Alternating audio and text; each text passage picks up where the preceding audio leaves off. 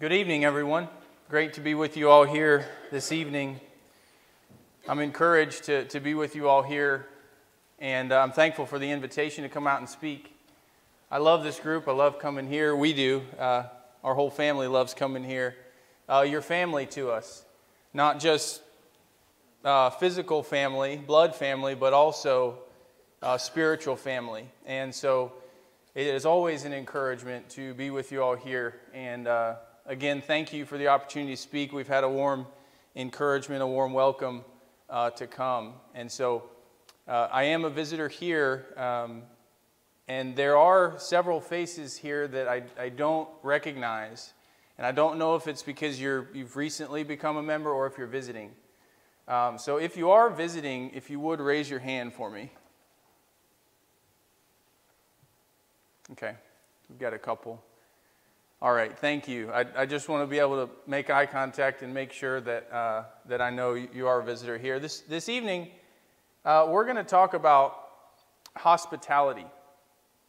Specifically, hospitality being the trait of a leader. My font is a little messed up, but it says Acts 2:40 through 47, which is what Bradley Craig had read for us, and thank you for reading that. Hospitality. And the reason that I say it's a trait of a leader is we'll find in 1 Timothy. Actually, we're going to turn there first if you want to open your Bibles to 1 Timothy. 1 Timothy chapter 3. It's the trait of a leader in the church. We're going to read about the qualifications of an overseer. But I don't want you, as we're reading this, I don't want you to just think this only applies for those who want to be elders of the church. I want you to think about how this applies universally as a Christian. Read with me starting in 1 Timothy chapter 3 and verse 1, and we're going to go down to verse 7.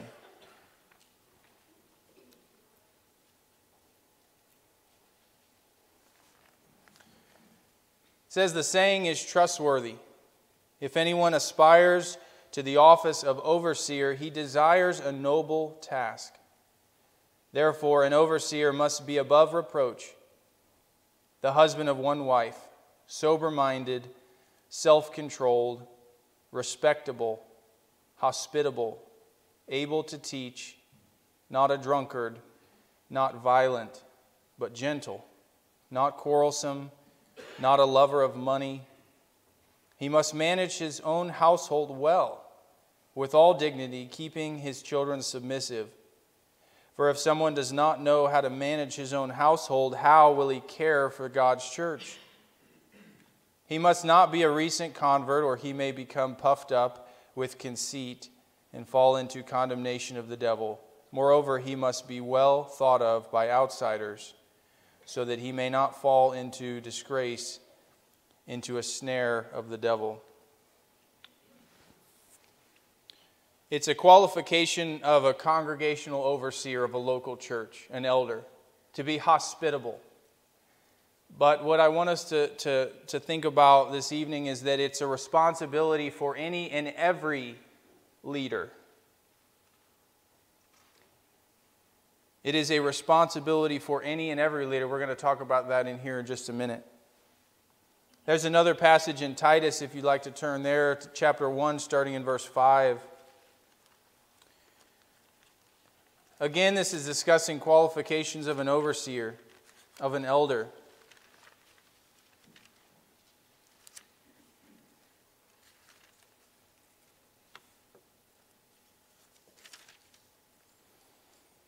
Read with me starting in verse 5. "This is why I left you in Crete, so that you might put what remained into order and appoint elders in every town as I directed you. If anyone is above reproach, the husband of one wife, and his children are believers, and not open to the charge of debauchery or insubordination. For an overseer as God's steward must be above reproach. He must not be arrogant or quick-tempered or a drunkard or violent or greedy for gain, but hospitable, a lover of good, self-controlled, upright, holy, and disciplined. He must hold firm to the trustworthy word as taught, so that he may be able to give instruction in sound doctrine and also to rebuke those who contradict it.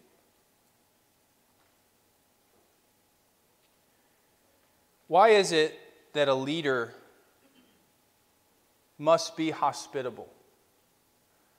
Well, hospitality in the dictionary definition is a word that means general welcoming or invitation of guests or strangers. And I believe that definition is true, but I also believe it's a little limiting.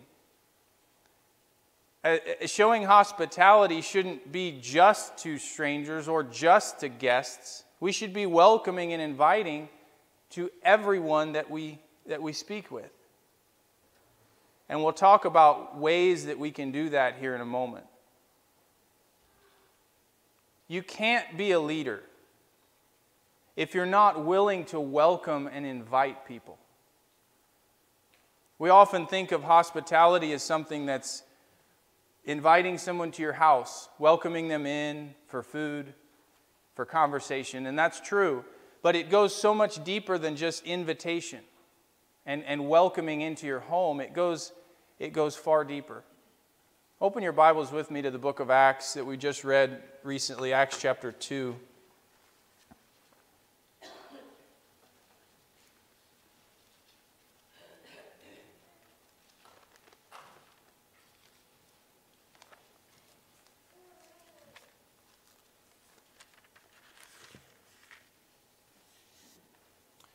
Read with me starting in verse 40.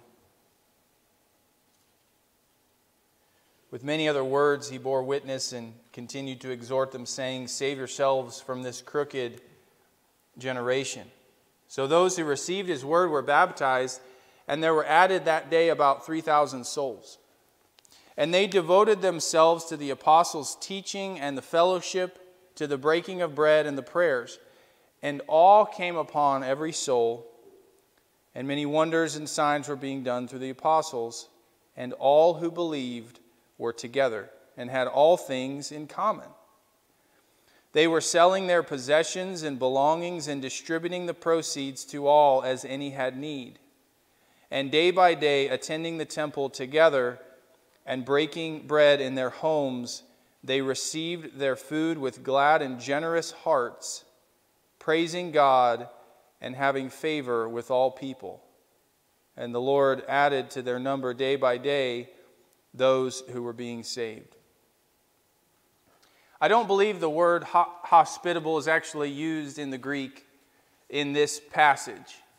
But when I read, I see inviting into homes, having all things in common, being generous and giving your resources as anyone had need. If you continue with me in chapter 4, starting in verse 32, it tells us a little bit additional idea here. Verse 32 of chapter 4, "Now the full number of those who believed were of one heart and soul, and no one said that any of the things that belonged to him were his own, but they had everything in common. And with great power the apostles were giving their testimony to the resurrection of the Lord Jesus, and great grace was upon them all. There was not a needy person among them, for as many as were owners of lands or houses sold them and brought the proceeds of what was sold and laid it at the apostles' feet. It was distributed to each as any had need. Thus Joseph, who was also called by the apostles Barnabas, which means son of encouragement, a Levite, a native of Cyprus, sold a field that belonged to him and brought the money and laid it at the apostles' feet." There's a common thread, there's a common idea in the passages we read. They were of one heart and soul. so they had unity. It says that they had all things in common, and no one believed that anything was his own. He didn't think that it belonged to him. He knew that the resources that he had were a blessing from God to be distributed to anyone as they had need. When I see that passage, I think of hospitality.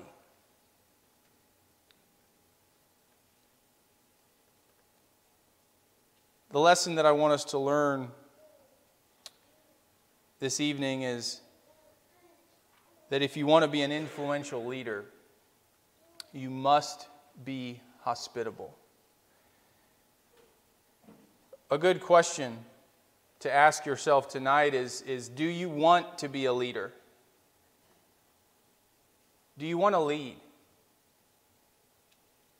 Regardless of if you want to lead or not, you probably are leading in some area of your life. Maybe you don't consider yourself a leader, but you probably are. If anyone has eyes on you and they're watching, you're leading or influencing in some way. You don't have to be the manager or the owner of a company to be a leader. You can actually be the very lowest man on the totem pole and still be a leader.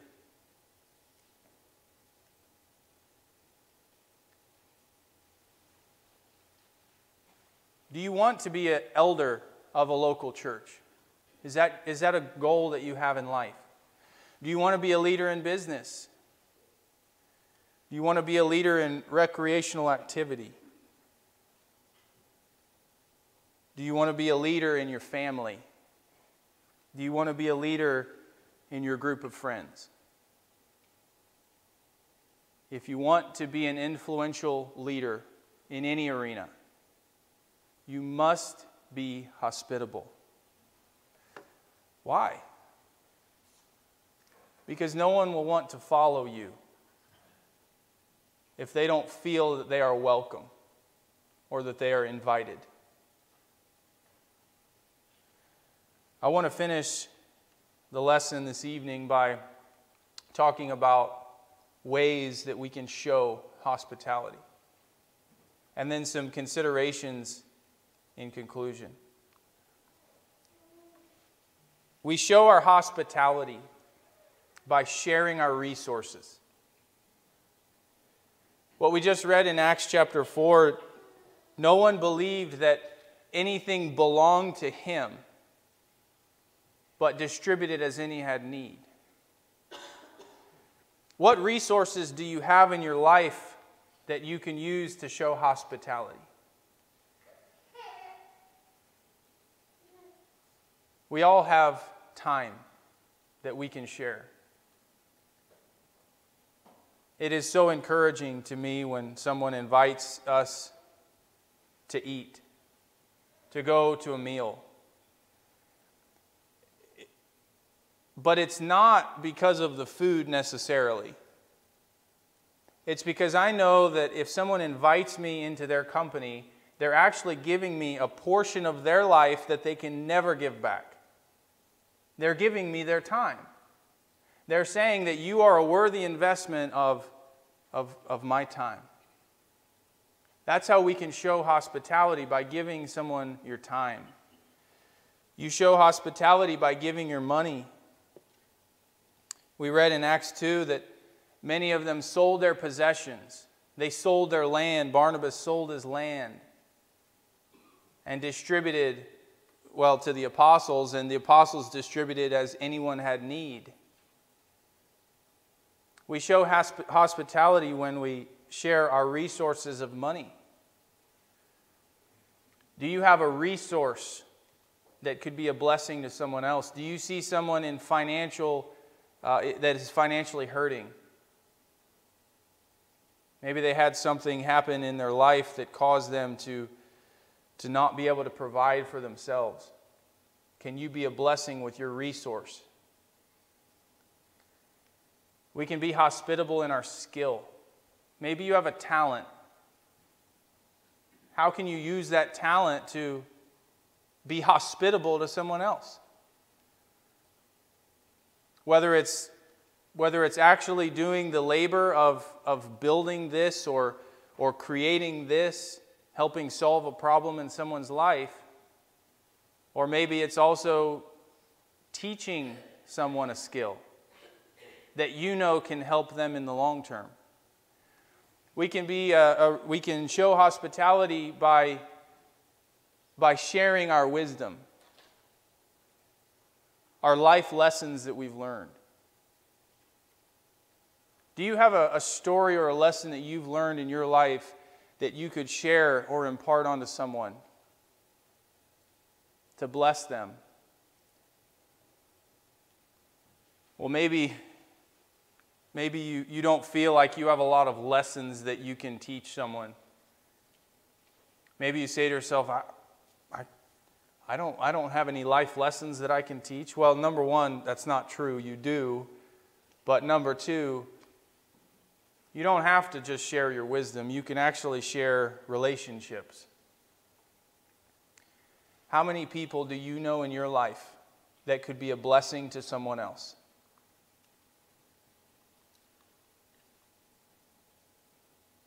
Do you have a connection with someone who's in a similar area or industry that you work in?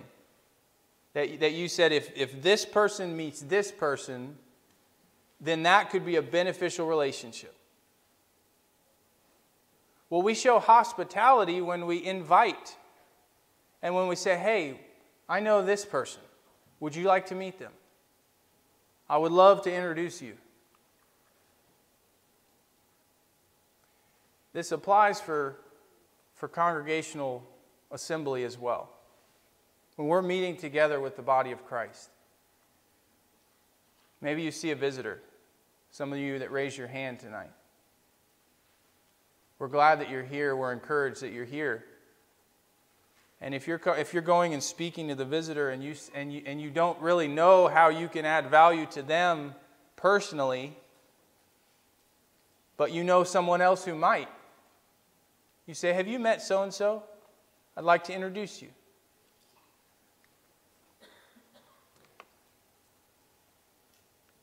We show hospitality when we invite. Is there an event that you would like someone to participate in? You can invite them and be hospitable in that way. Maybe you can share the resource of your home, inviting them for a meal or inviting them to spend the night if they don't have a place to stay. We show hospitality when we share a resource of food, and we show hospitality when we share a resource of clothing. Many of you may think of Dorcas in Scripture that would make garments for others. She had a skill, and she used that skill to be hospitable to someone else. Some considerations, and we'll bring the lesson to a close. Be hospitable without grumbling. Open your Bibles with me to 1 Peter chapter 4. 1 Peter chapter 4.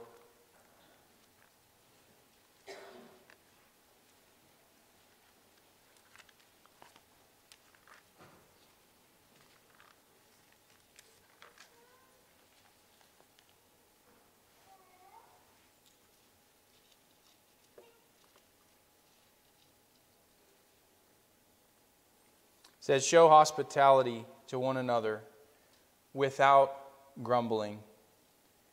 As each has received a gift, use it to serve one another as good stewards of God's varied grace.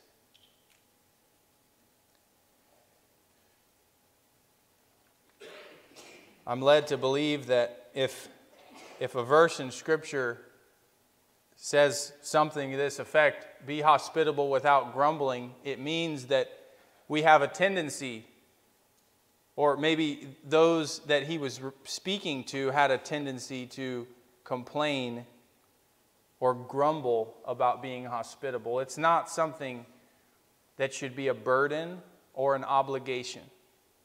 And if you ever feel a burden or an obligation to invite someone over, and it causes you to complain or grumble, I would encourage you to check your heart. Ask yourself why I'm doing this. Is it really so I can help this person? Is it so that I can be hospitable? Or is it just so that I can show others that I'm doing something? Just to be seen by men. Be hospitable without grumbling. When assembled with the body of Christ, welcome and invite visitors. We often think of hospitality if a visitor comes in and we shake their hand and we say, "Thank you so much for coming." And that's good. I hope you're doing that. But how many of us are actively inviting visitors? Strangers that we see at the grocery store. Colleagues that we work with. Family members that we know. Do you invite them to church? Do they know that you are a welcome guest at Jones Road Church?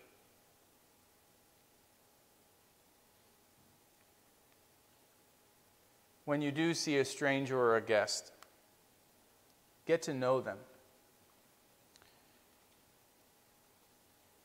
And see how you can use your resources to help them.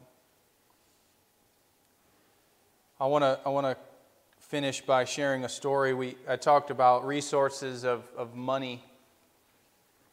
I was eating lunch with a colleague, and after we had finished our meal, he offered to pay. And I said, "Oh, you don't need to do that. Thank you, but you don't need to do that." And he said, "Nathan," he said, whose money is this anyway?" I said, "Yours?" He said, "No." He said, "It's God's money." He said, "So whose decision is it where the money goes?" It was God's money that was given to this man, and this man chose to be hospitable with it because he believed this statement, that nothing that belonged to him was his own. The resources that you've been blessed with in your life are a gift from God.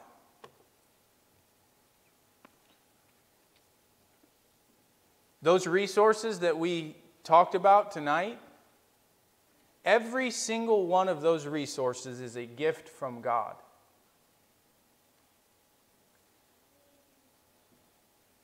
It doesn't belong to us. We are stewards of God's very grace. Are you using the blessings and the resources that have been given to you to be hospitable to others? I hope this message has been encouraging to you. We have not talked about salvation tonight. But if you're here tonight and you are not a Christian, I'd encourage you to become one. It's the best decision you can make in your life. It's a decision that will change everything about your life.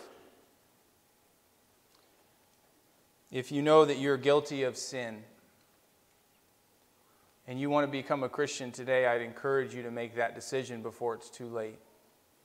We're here to baptize you, and through God's blessing of grace,